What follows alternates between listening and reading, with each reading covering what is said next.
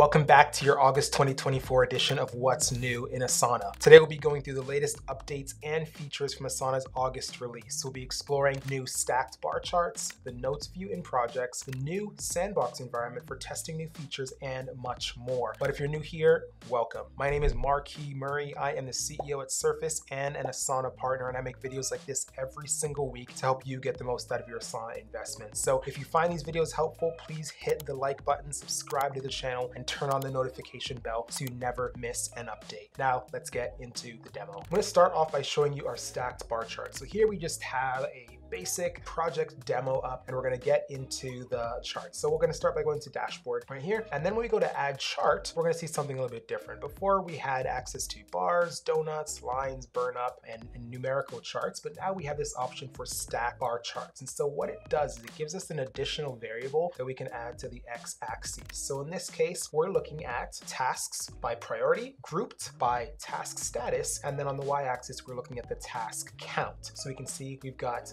11 tasks total here, 18 tasks total, and 13, and you can see the breakdown here based on the colors. And so it's really nice to be able to filter different information and see the exact information that you're looking for. And of course, you can change the custom field to whatever you want. And so if there are variables, as long as the data has been put in there via the custom field, you can now use stacked bar charts to see that information. So really cool update. Next, we're going to go to the notes view inside of Asana projects. And so we have lists, we've got different boards and Gantt and calendars and dashboards, of course. So now when you click on the plus sign, you'll see, along with workload, that'll be for another video, you'll see the note view here. So if we give that a click, you'll now see that you have basically what is a project description, or a task description, I should say. You can use this for meeting agendas, you can use it for project backgrounds, and as I'm hovering, you'll see Asana is giving you some prompts that you can use to help you get started. And so if this was to be used as a meeting agenda, you can simply click on that and it gives us headings, some nice little emojis, and some bullet points to get us started. And so you can then go in, you can rename this notes to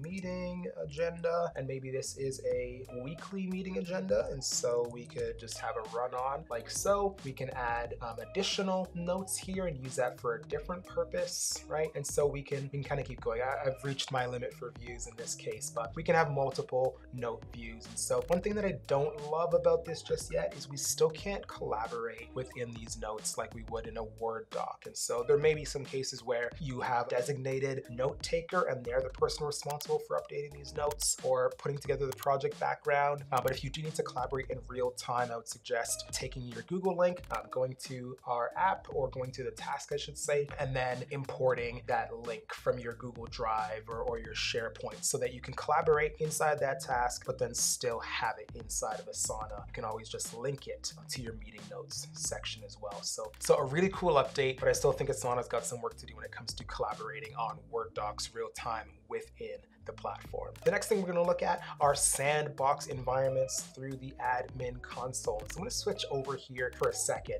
And so basically what sandboxes are is a place where you can safely create and test different things in Asana before rolling them out. So if you're working on a complex integration or testing a new workflow, you can safely migrate all of that information within the project over to your sandbox, test it there, figure out the best ways to approach it. If you're doing any kind of process optimization, this is a perfect place to do this in a safe environment. I will note, as it says right here, this is for Enterprise Plus tiers only. And so if you're not an Enterprise Plus tier, you're not going to have access to this. And so what it will look like is when you go into your admin console, you're going to see sandboxes right here underneath apps, and you'll have the ability to then request a sandbox, right? And then once you come to your avatar and hover over it, you'll have your main working space, your organization, and then you'll have your sandbox here, okay? And so you can have access to sandbox. You can still invite people like you would in a normal organization or a workspace. You can test data in there via the import, the CSV import, I should say, and then you can also delete sandboxes. I will say that if you do need to delete the sandbox, all the information then is gone from that sandbox. You can always recover the sandbox, meaning you can, pull in, the naming convention of the sandbox, but all of that data will be removed from the Sandbox. And so just keep that in mind. But a really cool step in the right direction for any developers or people in IT that need to test and validate changes or updates before actually going live inside of Asana. We call this our working space versus the production space. As many of you already know, I run a consulting company called Surface, which is a proud Asana partner. We specialize in a variety of Asana services, including training and workflow optimization. Whether you're in the process of introducing your team to Asana because you're transitioning over from another tool, or you're already using Asana but feel like you're not quite getting the most of its potential, we're here to help bridge that gap. Our training is tailored to fit your team's size, workflows, and skill levels so that you can get the most out of your Asana investment. Head over to surface.com for more information or book a Connect call using the link in the description. All right, next we're going to be looking at the multi-filter view inside of calendars. So I'm going to go to our calendar view here in our website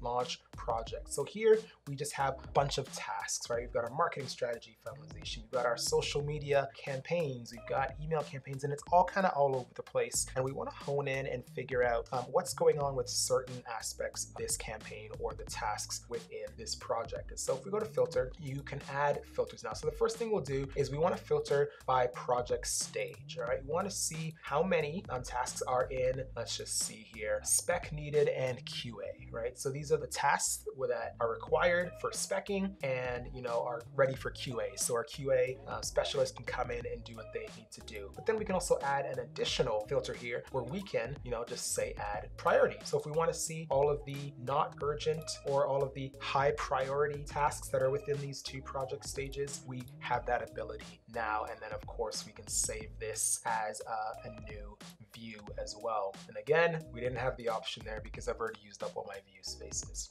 But that's a really cool update because now we can filter by multiple custom fields to get exactly the information that we need. And now the last update we're going to look at is goal progress over time. So I'm going to switch over to our demo space for that one. So if we go into our goals, we already know that we can update the status of goals and report to the goal followers and the collaborators on what the goal status and changes were. But now we can add some nice visuals to it so we can see what's happening. So if we kind of zoom in here, we can see that this goal started on May 4th, 2022, and then there were some updates that came along the way. But since this update, we can see that on March 18th there was this green status, meaning that the goal was on track, and then on March 24th we're at 51% of our goal and the goal is still on track. So here we are today. I'm going to go in, I'm going to update this goal. I'm going to say this goal is now at risk. Something happened. Here's our summary from last time, but let's pull in some highlights here to give us some information. And there are no highlights because I'm in my demo space, so there was no actual movement. So let's just say this goal is off track. No, it's not. Is at risk. Let's discuss, and there'd be a full summary, there'd be what's blocked, there's like what's coming next, and so we can obviously add those headers like so, and then what's next, and we can then post. And so I'm going to post this. It's going to go out to 16 people here, and now we can see that today we're orange. So what's nice is over time we're not just seeing just the updates and being able to see what the current state is. We can see what the changes have looked like over time as well, and from that we can start to figure out if there are patterns, if there are trends based on time of year or resourcing or whatever it may be, because obviously priorities change along the way. And so this is it for August roundup of what's new in Asana. I know we've covered a lot today. I can't wait for you to go and check out these changes for yourself, and I'd love to hear from you. I'd love to know which of these new features you're most excited about. Let me know in the comments below. But before you go, don't forget, like, subscribe, and share this video with your team. And as always, thank you for watching. We'll see you next week. Bye for now.